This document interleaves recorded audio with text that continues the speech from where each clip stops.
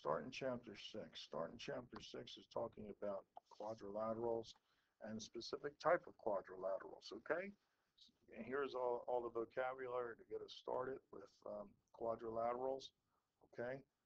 It's simply a four-sided figure, and it's a four-sided convex polygon, okay? You should know what convex is, recall that. Of course, we found that all quadrilaterals had angles, some which was 360.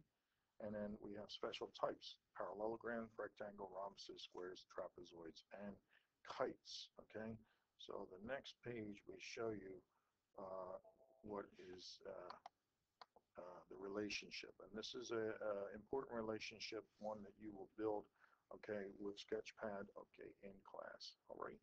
So here we have at the very top quadrilateral, just a four-sided figure, and all the breakdowns from there are special type of quadrilaterals. Okay.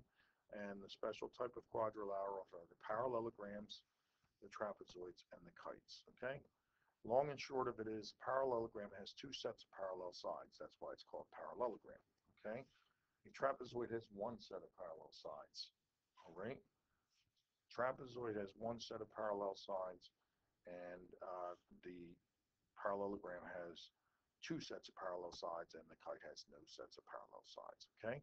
So a special type of a parallelogram is a rectangle, which is a parallelogram which is equiangular, meaning it has all its angles equal.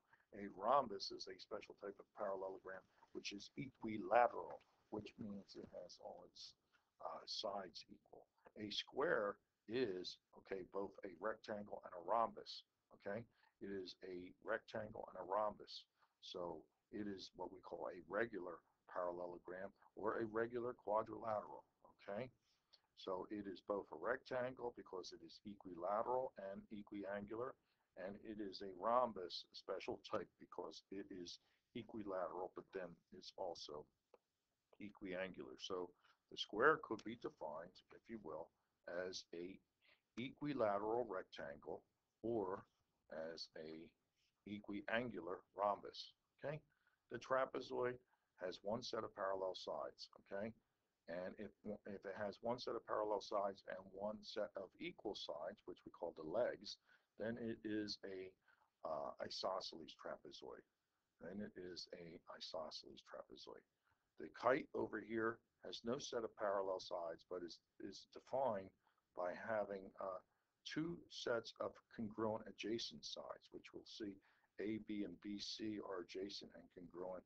AD and DC are adjacent and congruent. Okay, so know the relationship as demonstrated here, and know the definitions as demonstrated here, and we'll ask you to piece these together and in the diagram that will end up showing you in, that you'll create in Sketchpad. So we'll get to that.